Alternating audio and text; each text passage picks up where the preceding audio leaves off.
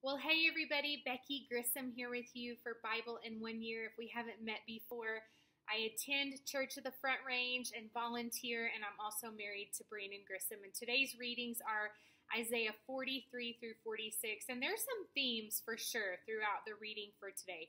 But I want to focus on Isaiah 43 verses 1 through 3 because it captured and encouraged me personally. The book of Isaiah up to this point is filled with so much. We see God's people rebelling against him, exile, and more. But then we get to chapter 43, and it says this, "But now," this is what the Lord says, like now, focus on this. "But now, this is what the Lord says, He who created you, Jacob, He who formed you, Israel. Do not fear, for I have redeemed you. I have summoned you by name. You are mine. When you pass through the waters, I will be with you. And when you pass through the rivers, they will not sweep over you. When you walk through the fire, you will not be burned. The flames will not set you ablaze. For I am the Lord your God, the Holy One of Israel, your Savior. I give Egypt for your ransom, and Cush and Seba in your stead." Now, in reflection, I noticed, again, that it doesn't say we're not going to face challenges. It does not say no challenges, waters, rivers, fires, storms. But there's a beautiful promise here for us of God's presence and his protection. He says, "Do not fear." And we read this a lot in Scripture, and I think it's because we need to hear it. At least I do. Some studies say that fear not or something similar is found in the Bible 365 times, one time for every day of the year.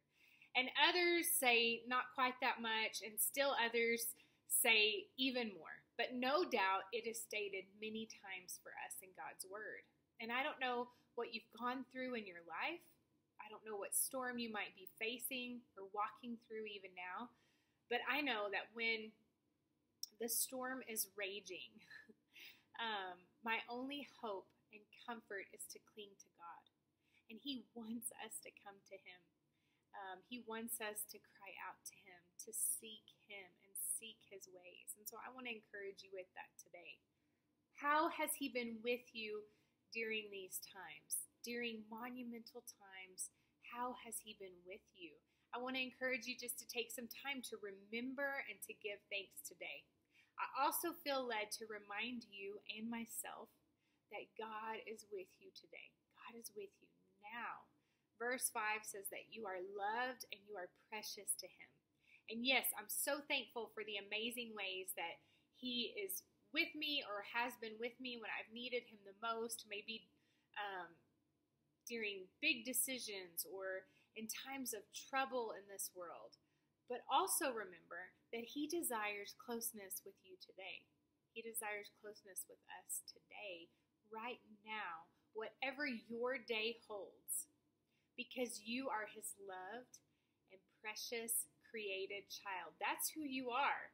Just take a look at verse 4. Also in reflection, I was reminded of how personal our God is. He is a living God. He is a personal God, and he desires to be with us. Verse 1 says, "He who created you, he who formed you, do not fear. I have redeemed you. I have summoned you by name. You are mine." God created you. He calls you. He knows your name. He has a plan and a purpose for you. He is a personal God. And even in our tiny minds, even we know that when we know and remember and call someone by name, by their correct name, it's personal. And God calls us by name. He has created us and formed us and calls us. This may seem really basic, but I actually believe that it's a massive truth about our identity, about who we are and about whose we are, and about the character of God.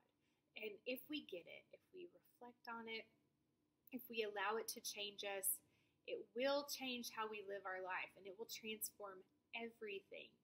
How we see God, how we relate to him, how we see ourselves, how we see others.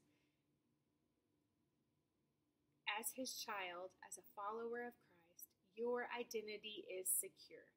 You are loved. You are not alone, and you are known. He says, "You are mine. You are no orphan, and neither am I." even if you've been made to feel like it before on this earth, like I have. You are precious to Him. Think on that and let it be the foundation, the starting point for your day. You are precious to Him. And then verse 10 says, "You are my witnesses, declares the Lord, and my servant whom I have chosen." So may we go about our day today with the truth of God's word as our guide, seeking to testify, to be His witnesses, to be His servants, and then understanding more and more of His love for us and His love for those that we're going to come into contact with today. Blessings and have a great day.